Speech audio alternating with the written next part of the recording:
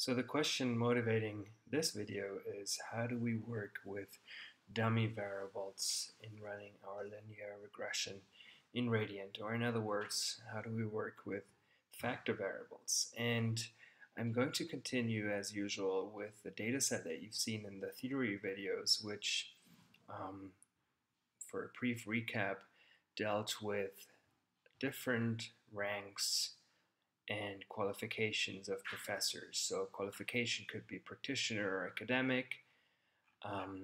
Ranks were lecturer, assistant, associate, and full professor. And we have information on their salary. And so what we were trying to do, or what we're interested in, is explaining any relationship between these two factors, rank and qualification. How do different ranks, different levels of ranks, or types of qualification affect a professor's salary? So for today, I'm simply going to copy this data into Radiant. So once again, this was just the standard view, the diamonds data set. We're going to load, and I am going to select clipboard, which means I am allowed to paste whatever I've got copied currently in the clipboard. And we have our data set. So given that we have this information and we're running a regression, let's say we simply run that regression and let's see what happens.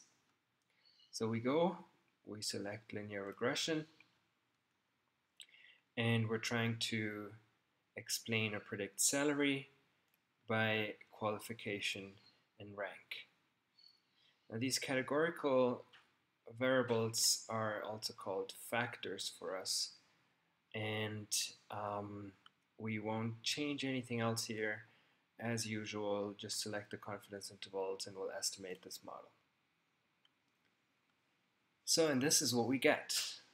So what we get is the result and 4 different coefficients for different levels of these two factors. And precisely because qualification only has 2 levels, which is professional and academic, what happens is that R created a dummy variable for us. We didn't have to do anything ourselves. And this output tells us that this dummy variable represents qualification professional. And we are given the coefficient, which is the effect on salary of somebody being a professional, all other things held constant, in comparison to an academic, because that's the other level of this qualification variable. And we, in the same way, are given 3 more coefficients for the different ranks from associate, instructor, to professor.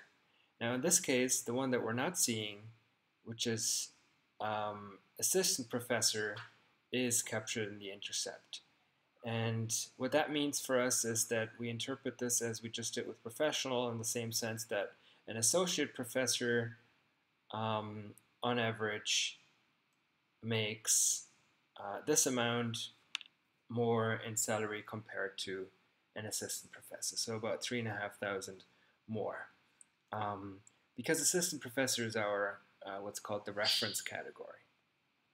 So basically what happened is that when we run the linear regression using factors, using our categorical variables, dummies were automatically created for us. We didn't have to do anything ourselves. And we can interpret this and work with this as we just did, and this could be it. However, you noticed possibly that assistant professor was taken here as the reference category, and academic was taken for qualification as the reference category. And particularly for rank, this may be counterintuitive, because in our intuitive rank, instructor was the lowest, then comes assistant, then comes associate, and then comes professor. So why do we have instructor and then we skip to associate, etc.? if we want to, and if we would have created these dummies manually, we probably would have taken, as a first go, instructor as the reference category, our lowest category. And the same for qualification professional versus academic. Now, there's a simple way of doing that for us, which is we simply need to go into data, and I'll show you why this happened. Then we can go into transform, and here we're given our 3 different variables. And let's say for qualification, we really wanted to have the dummy created in the sense that we get practitioner as the reference category, and we get the coefficient for the academic expressed in terms of the academic. It's really less interesting in this case because we only have 2 levels, but we'll see how we can do this also for a rank. So what we do is we just go in here, transformation type, and we select remove reorder levels. And once we click on that, first of all, you see currently how the levels are expressed down here. And what it shows us, it's first academic and then it's professional. And this basically is how these dummies were automatically created for us. R, in essence, looks at the lowest, in this case, being alphabetically ordered, being academic, and therefore it's taking it as the reference category. If we want to change this, all we have to do here in reorder remove levels is move the professional to the first position. And now we have professional being the reference category when we automatically create these dummies. And academic is the second. What we still need to do is, if we just want to basically use that same variable instead of creating a new one, we'll just click on store, and it's changed the order of the different levels of our qualification factor. We don't see any other difference in the data, obviously, but it'll affect us when we run the model and get our dummies. Now, we also wanted to do this for rank. And here, we'll just do the same thing. So transformation type, remove reorder levels. And as we hypothesized, and well, we knew assistant professor, because it's alphabetically the first, is taken as the reference category, it's the lowest. So we want to make sure that that doesn't happen by basically moving instructor ahead of assistant professor. So now it's in the nice order that we would expect it to be. And now instructor is going to be taken as the reference category. And we save this by clicking store. And let's see what happened. Let's see if this worked out for us. So we'll go back into model, linear regression, and just re-estimate this regression with the same variables. And as you see, it did what we wanted it to do, which is now it's given us the coefficient expressed for an academic. Because it's only 2 levels, it's basically the same positively. So the difference is positive 22 as opposed to negative 22 for an academic versus a professional. But in this case, more importantly for us, it also did it with the rank factor. So now we have assistant professor, associate professor, and professor all being compared to the instructor.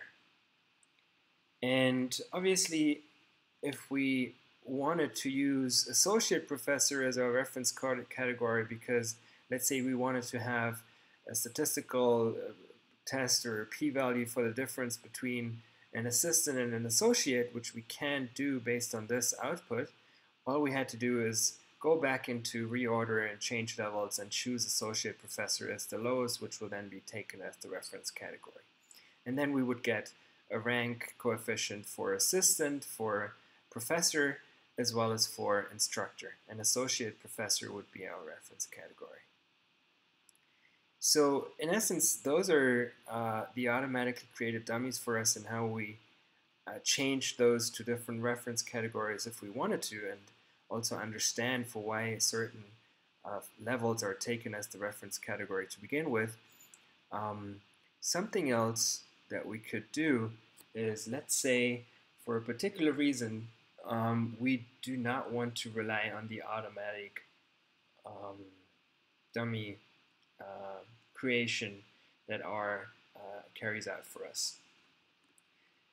And we would like to code these ourselves. We can do this quite simply by going back into the data window and select the variable that we want, for instance, qualification. And what we'd like to do is we'd want to create a dummy for this factor.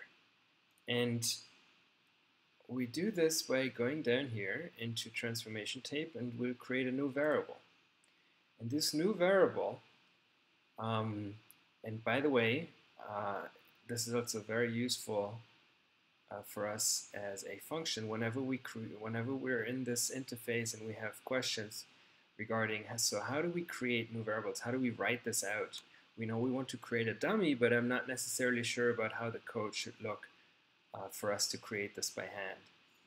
So if I wouldn't know, I could click down here on the help button, and it gives us a really nice help function in terms of these are the different options, and for create we have a little sub part here which tells us, for instance, you could create a variable taking the average of another variable, etc.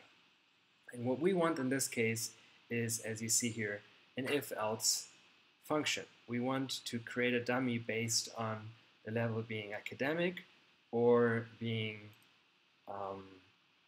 professional. In this case, let's say we would like to go and say dummy, we're going to call this new variable dummy qual, the dummy qualification, we may as well write it out. And that is going to be an if-else, and it's going to be qualification, which is our qualification variable. If qualification is academic, then please let that be a 1, otherwise a 0, which basically then gives us the dummy, which is a 1 if qualification is academic and a 0 otherwise. So our reference category in this case will be the professional, and we're going to get a coefficient for this dummy which relates to somebody being an academic. And we just click enter, and it's showing us what happens. So we've got a new dummy. It's giving us some summary information on how that happened. And also, once more, very useful, it's giving us down here the command log, which is the actual code for what we created. So I created a couple of different variables before they here. Let's say we want to save particularly this transformation to our report, which then allows us to use this later on, or to see what we've did. How do we create this dummy qualification variable? So we click on this report results button, and we get this last part